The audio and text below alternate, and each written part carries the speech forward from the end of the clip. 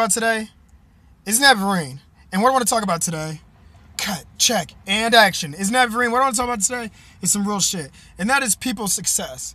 When you hear a story about somebody, because I've been watching a lot of documentaries lately, like on YouTube.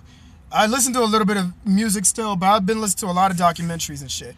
But one thing that I've noticed is if you listen to anybody's success, music-wise, business owner-wise, anything, man, corporation-wise, they always have a story where people's success comes from struggle. You never hear somebody being like, oh, it was handed to me. Somebody heard that I wanted to do this, so they handed it to me. Nah, you got to put work into that shit, man. Straight up, like it's not even just people's success doesn't even have to be millions of dollars, man. It could be a college graduate, a high school graduate, and shit like that. Like, there's the little things that mean the most. Like, if you're the first to do something in your family, that shit means 10 times more than somebody that's family that's already had a college degree.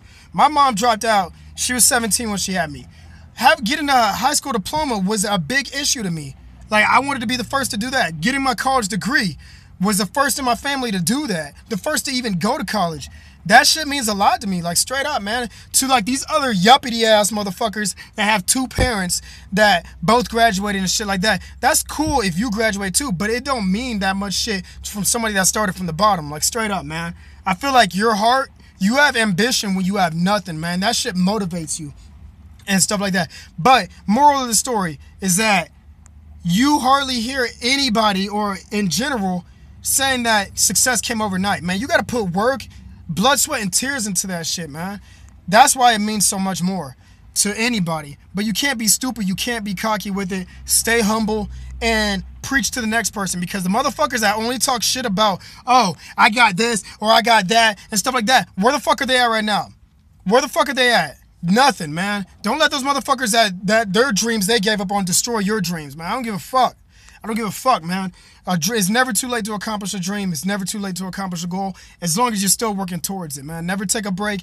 Always work hard towards that shit. And that's some real shit, man. Because one day, I'm guarantee I will never give up. If I make it rich and famous off these videos or my music or bodybuilding, I guarantee I'll never fucking give up, because those are the three things that I really want to see happen for me, man. And I really want my kids to see me as a role model to the point where they want to do even better than that. And anybody out there, anybody that watches these videos, like, straight up, man, don't let anybody kill your dreams. Don't let anybody kill your dreams, because the people that have already made it will always tell you to keep going. The people that are fucking poor, broke, and fucking unhappy with their life, they'll try to tear you down, man. Real shit. And that be real. Let me show the branded tattoo be official. That is real.